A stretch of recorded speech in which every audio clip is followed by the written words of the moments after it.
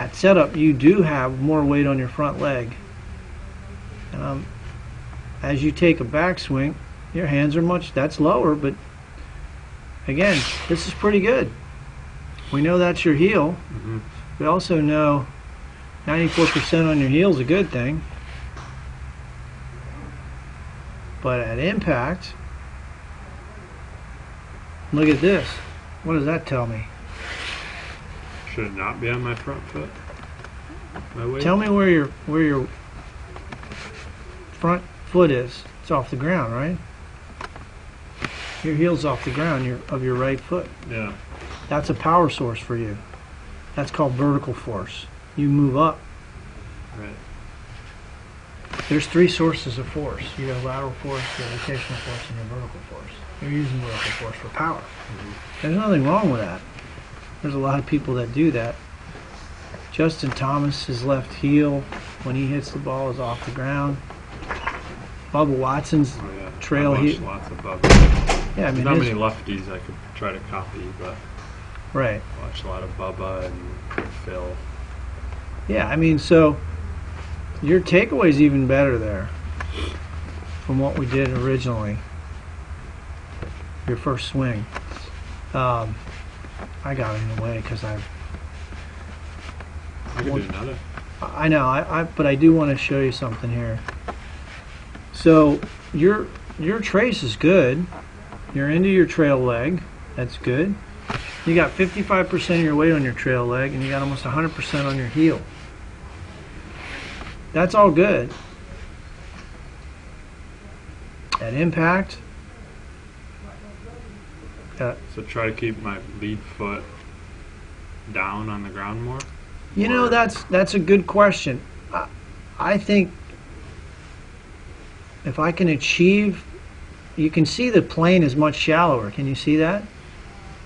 The club's coming down right on the, pretty much right on the, that line I drew, that's the actual shaft plane. And that's where the club should be coming down. So if we looked at your numbers, swing path numbers, I would say they're in to out.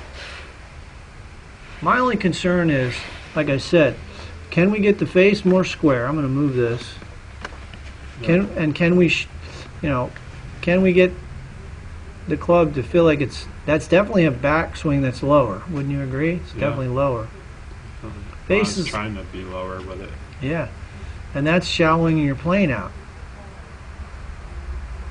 Now that was a block because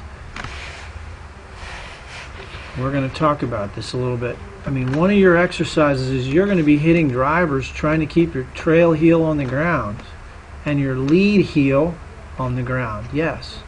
Your pelvis shoots forward here, which steepens the it gets the club more underneath you than you want.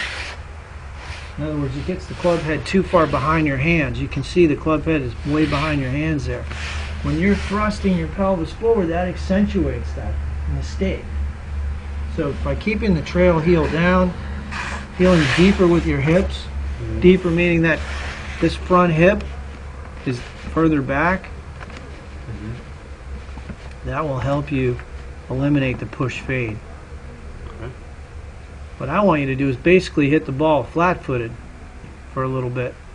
Keeping that heel down in transition will help you get your arms back in front of your body. I want you to feel like the trail elbow is getting in front of the trail hip. By keeping the, now I'm not saying not turn your hips, just keep the heel down a little bit longer. That'll keep your hips from spinning too fast and getting the club too far behind you. Additionally, the pelvic thrust. We're going to work on that. But again, we can't do all this stuff. So I mean, the causal analysis is you have a long arm swing and your pelvis moves forward, your trail heel comes up, and that's why you hit the push fade with a weak grip. Okay. You might still hit a push fade, but there are a couple things we can do. We strengthen your grip, and we're going to try to have you shorten your swing and keep your lower body, how can I say it, quiet, more quiet, not so spinny, less spin and more arm swing. Okay. Yeah. So I want you to consciously feel like your lower body's staying still. It won't, but feeling-wise, it's going to feel like your lower body's not even moving. Basically hitting it flat-footed, a lot more rotation, you know, of the club and your arms will naturally occur if you can slow your hips down. Okay. And now I'm not saying slow your hips down. I'm not using the right term. I'm not saying you're going to slow the hip. You're going to change the sequence. You're going to have your hips turn later in the swing. And you're going to get your arms to come down, feel like they're moving in front of you.